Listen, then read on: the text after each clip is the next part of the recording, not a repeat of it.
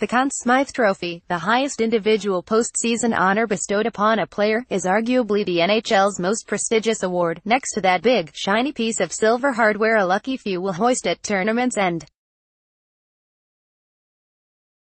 Golden Standard: how Vegas became the most successful expansion team in sports history since the Conn Smythe was first awarded in 1965. All but 5 recipients have been a member of the team that won the Stanley Cup, and no player has ever won it without playing in the final.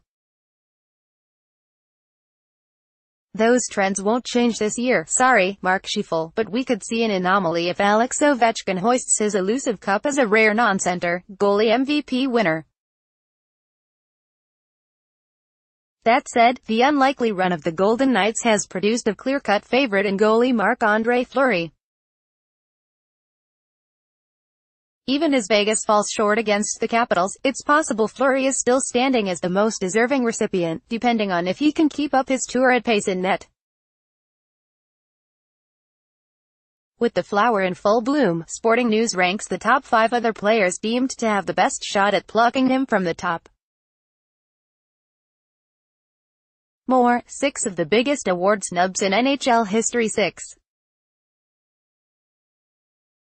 William Karlsson, Golden Knights XXX5, John Marchessault, Golden Knights. Marchessault is the gift that keeps on giving for the Golden Knights, 1/3 of what could be considered the top line of the entire playoff field. He announced himself as a serious MVP candidate during the conference finals, contributing 4 goals and 7 points in 5 games against the Jets. He's 8th in playoff scoring with 18 points.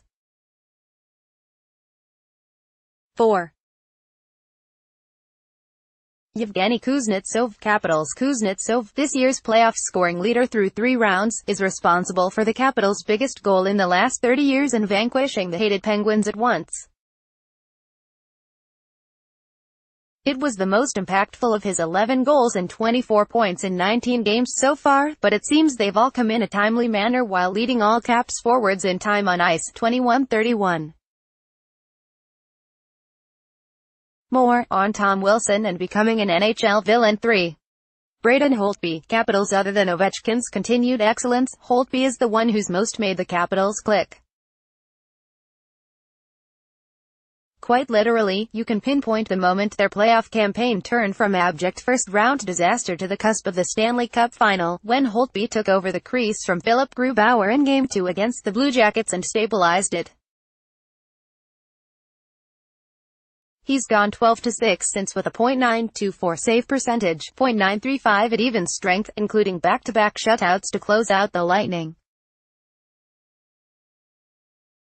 2. Alex Ovechkin, Capitals. Ovechkin has always been a great postseason performer, regardless of the narratives you've been spoon-fed in the past. This year, he's following up an age-defying comeback during the regular season with what may already go down as a career-defining playoff run, finally alleviated from his Penguins burden.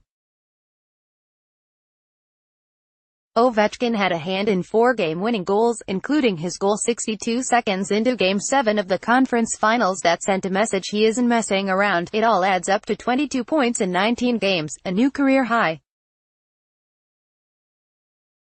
If Washington wins the Cup, it will have been because of its captain's vindication tour. More, lazy Alex Ovechkin narratives can be laid to rest, finally won. Marc-Andre Fleury, Golden Knights. Outside of a first-period slip-up in Game 1 of the West Finals, Fleury's play in net for the Golden Knights has been nearly perfect as he rebuilds his reputation as a postseason dud from his days in Pittsburgh. Anything less than a .947 save percentage and it's likely Vegas' improbable playoff run falls apart in Los Angeles or San Jose or Winnipeg. Instead, the Flower continues to put up historic numbers. His .956 save percentage at even strength is absurd this deep into the postseason, and per Sean Tierney, is trending 18 goals saved above the average tender. Good morning. Marc-Andre Fleury has prevented approximately 18 goals more than an average goalie would have in his spot. That's about 14 goals better than Braden Holtby, who is 3rd best in the playoffs. Picked at twitter.com/UNLUFX